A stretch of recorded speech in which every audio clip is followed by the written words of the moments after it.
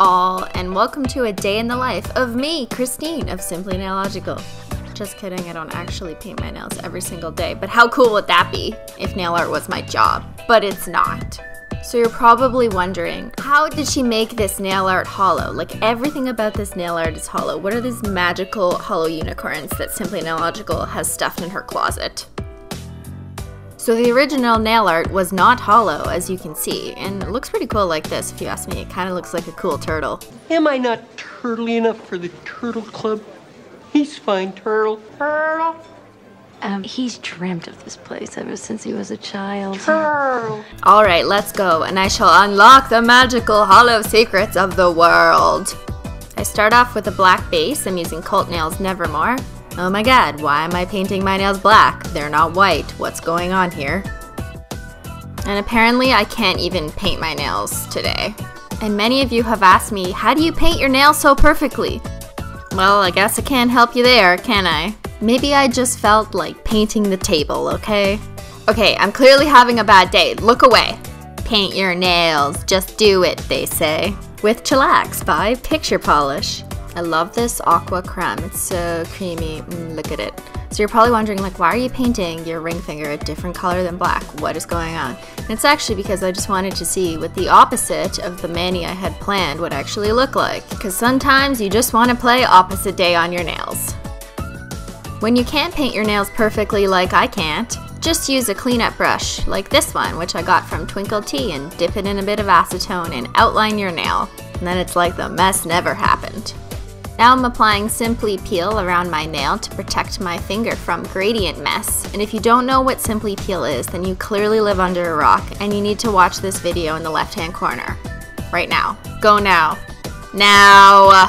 While you let Simply Peel dry for a couple minutes, you can take your quick dry top coat and apply it to all your black nails.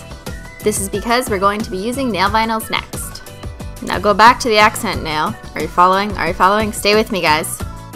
I'm using Chillax again in some random teal color from Quo, which is a company that you've probably never heard of because they only sell it in Canada, and who the hell lives in Canada except me? Where are my Canadians at? Comment below!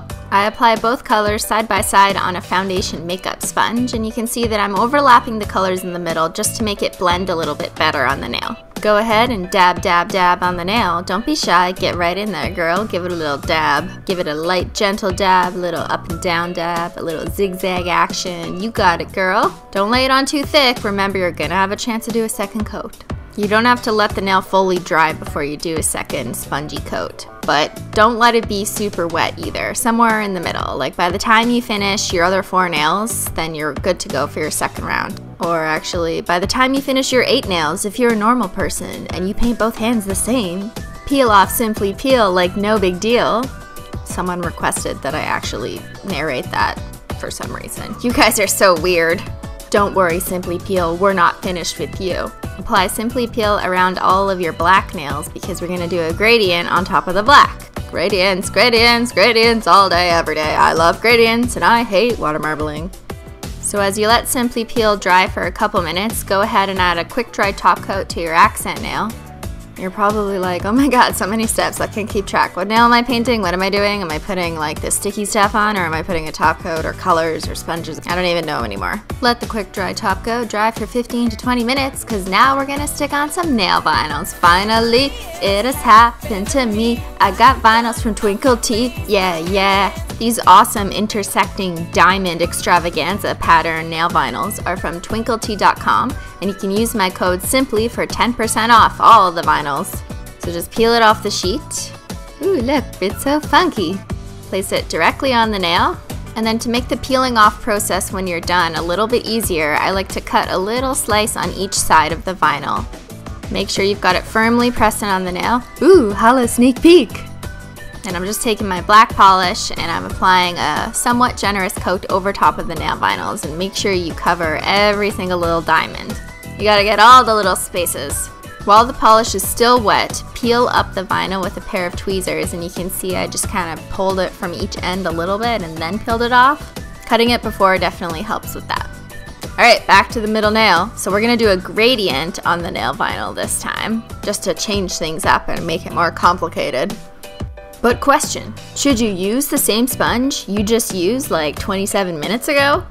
No, because you shouldn't use the part of the sponge that has the dirty dried up polish. And yes, because you can actually use the same sponge, just cut off that dirty dry part. This way you will preserve sponges so you can do gradients for literally the rest of your life. Oh, and this is probably good for the environment or something, to not waste sponges? I don't know, I'm not really a tree hugger.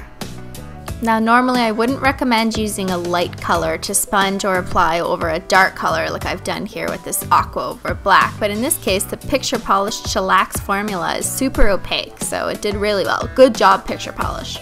Peel off the nail vinyl and some of the Simply Peel. And oh my god, it's happening again, a nail artist's worst nightmare when you go to peel off something and it tries to peel off the base because you used a peel off base coat. Don't worry guys, this is not the fault of the nail vinyl. It's my fault for using a peel off base coat because I'm just like, you know, super lazy and I want to be able to peel my manicures off when I'm done with them. But don't worry, random nail tool to the rescue. I had to save it because, let's be honest, there's no way I was going to redo this. It would have taken me like another 2 hours. When you're done, don't forget to have a fresh sponge for next time. Cut the sponge. Cut the sponge. Cut the sponge. Keep cutting the sponge. Cut all the sponges. Make sure you're using super sharp scissors, because if you use dull, crappy scissors like these, it won't cut, and this will happen. Clearly these scissors are evil and cursed, because look, there's rust and bloody hollow glitter. Look at my sponge slice collection. I like to arrange them in opposite ways. Okay, and now we're done, or so you think.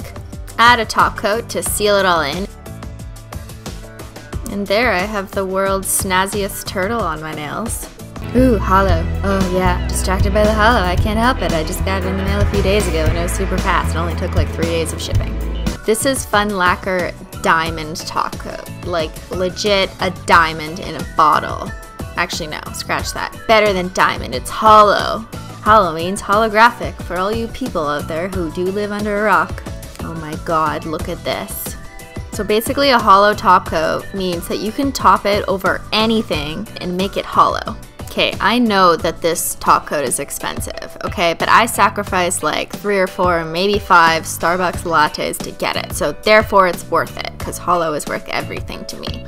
But I've tried much cheaper alternatives, like this random $10 one I got from some indie company, and I mean it looks holo in the bottle, and there's a bow on it, and some strange rhinestone. And on the brush it looks holo too, but let's test them out beside each other. So this is Fun Lacquer Holo Diamond Top Coat, and this is random indie brand half the price holo top coat. Clearly the fun one wins in terms of holo payoff, because you see that there's a lot more little holographic rainbow things going on. Now what about something like I Love Nail Polish's famous Mega? The thing is that while this polish is awesome and super holo, it's not meant to be a top coat. It's just meant to go on its own and be opaque in 2 or 3 coats. In comparison, it's a lot thicker, which is great for when you want to use it alone by itself on your nails, but it's not good as a top coat, because if you use something like this as a top coat, it's going to cloud your entire mani and the color or the design. There's one important thing you need to know though before you apply a holo top coat. You have to apply it in the least number of strokes as possible, because if you apply 2 strokes over top of each other, it's already going to become 2 coats and then your mani's going to get cloudy. But how cool is this effect, am I right? This holo top coat took this mani from plain boring turtle to super stylish sassy turtle, because who doesn't love holo? Holo makes the world a better place. And if you don't like it, then, well, haters gonna hate, holo's gonna holo, menchie's gonna menchie. Alright, well that's it for today guys. Make sure to leave me a comment below and let me know if you're gonna put holo on everything from now on, because I totally am. Thanks for watching!